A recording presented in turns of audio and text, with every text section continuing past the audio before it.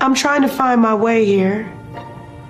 And I do believe going public will help. That video is breaking down the stigma surrounding hair loss and inspiring countless women across this country. So much so that for this week's edition of Who Won the Week, there is no need for a competition because we have a hands-down winner. Massachusetts Congresswoman Ayanna Pressley. Sister Ayanna Pressley, I just want to tell you, first of all, thank you so much for being here, and thank you for winning the week. Thank you for the honor. Well, I have to tell you, I watched that video. First of all, it was hard for me not to ugly cry watching it. And it was so inspiring. You talked about dealing with alopecia, and it was so heroic. And here you are today in your full, beautiful self. Tell me, how did you come to the decision to go public with this, what was a very personal struggle? Well, here's the thing, Joy. I was suffering in silence and felt really shackled by the silence and the accompanying shame and isolation. And I felt firmly that in order for me to lead authentically, that I would need to be transparent. But also, I knew that I would owe people an explanation, not only because Senegalese twists, a protective hairstyle, and braids had become a conflated part of my personal identity and my political brand, but because as a woman and a woman in politics, and certainly as a black woman, everything is political. This is not shocking. I mean, I've introduced legislation to guard against the fact that black girls are pushed out of the classroom for how they wear their hair. I have colleagues who have been pressured by supporters and donors alike not to allow their hair to go gray. Colleagues who have been told that they should straighten their hair and not wear it curly. And so hair is political. And so far as who won the week, it's the millions of those in this country that are living daily with the trauma and the stigma of hair loss, navigating the world bald, which challenges conventional norms and societal standards of what is beautiful or what is handsome. This is a transcendent issue. So far as who won the week, I want to just give a shout out to Bald Nation, my fellow alopecians. This is an autoimmune skin disease that is transcendent.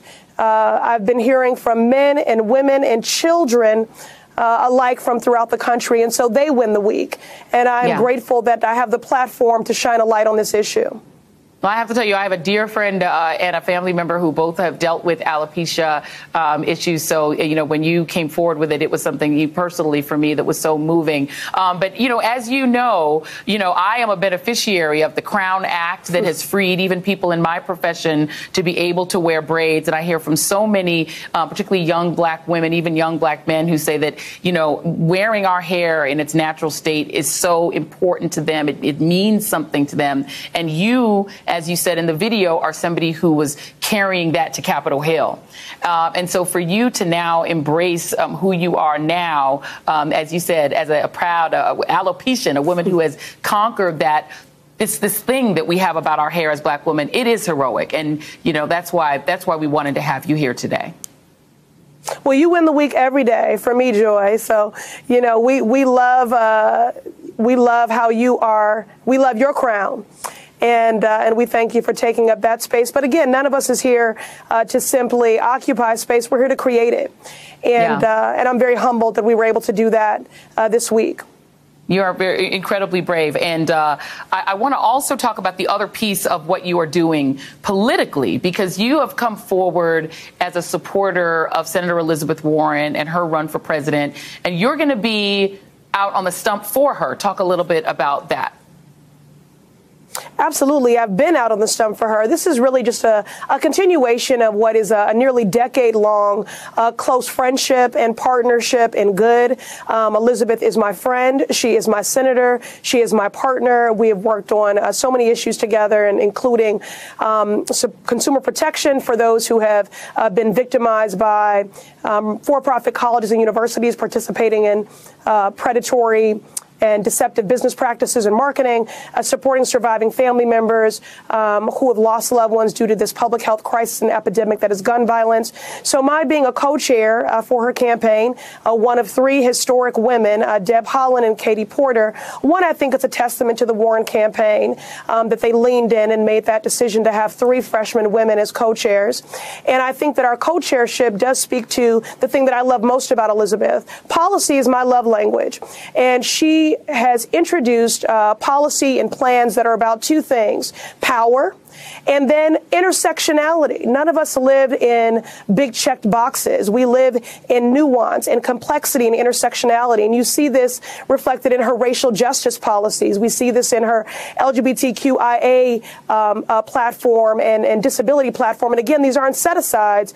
These are policy proposals that are wholly integrated. So I've been to 4 states for Elizabeth.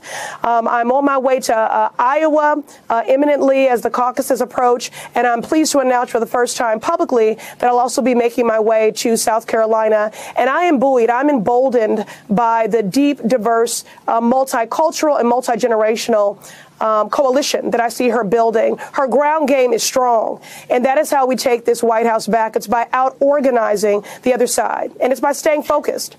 Yeah, and you speak to this idea of intersectionality so beautifully and so brilliantly. But let me ask you a question that has kind of come up, and it's a thing now we're talking about. Do you think it's important in and of itself for America to have a president who is a woman? And why? Why does that even matter? Yeah. Well, I mean, we all bring our own unique lived experiences as lawmakers to the job every day. And gender is a big part of that.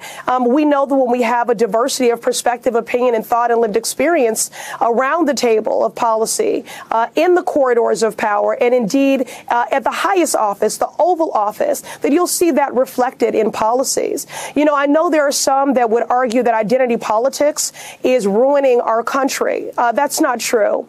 Hate and white supremacy are ruining our country, not identity politics. There is power in the identity of a survivor. There's power in the identity of being a woman. There's power in the identity of being a black woman. There's power in the identity of being a person living with a disability. I want someone that is going to be responsive. I want someone, people talk about Elizabeth being an extraordinary educator and professor, but she's a better student. And that's what this country deserves, is someone that will actively listen, lean in, and then respond with policy. And I've been in proximity to her for a decade. I've seen her do that in church basements, on big stages and in gymnasiums. And I want a president that is going to bring their identity, but also actively lean into the identities of all those and make sure that we are responsive through our policies to ensure that everyone can heal and can thrive and we have a more equitable and just country.